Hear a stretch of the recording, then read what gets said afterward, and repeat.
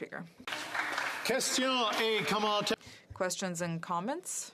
The Honourable Member for, I know I'll get it right eventually, Courtenay-Alberni.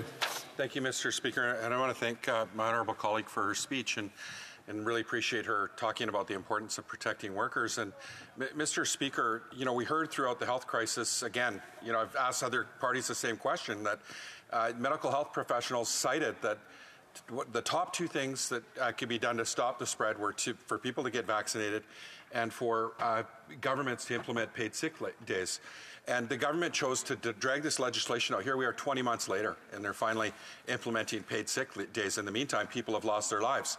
The same parallel crisis that's happening, the overdose crisis that's happening in our country, medical health professionals are saying that we need to decriminalize the personal possession of illicit drugs, and we need to provide a safe place. First steps to end the stigma against people that are using illicit drugs. Does my colleague agree, Mr. Speaker, through you, that the government has failed to listen to health professionals when it comes to guidance on the overdose crisis because of the stigma, and also, Mr. Speaker, that they can end it, and that we need to listen to health professionals when it comes to guidance to respond to emergencies much faster because people are dying as a result of inaction?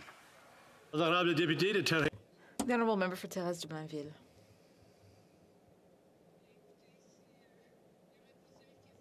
Well, I think there are a number of questions that could have been studied. I won't say anything specifically on what the government could have done. There are many things the government could have done which would be far beyond the scope of this bill. When it comes to sick leave, I think that's the bare minimum.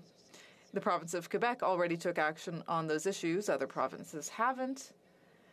I know the federal government is trying to send a message here, but when it comes to protecting workers, you have to do more than just deal with the criminal code. It's much broader than that. And comment?